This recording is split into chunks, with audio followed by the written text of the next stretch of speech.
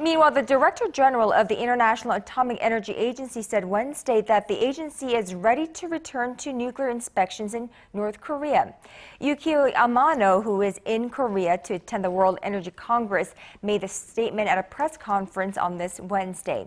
He said that the IAEA could once again play an important role once a political agreement is reached among the members of six-nation denuclearization talks, which are the U.S., China, Russia, Japan, South Korea, and North Korea.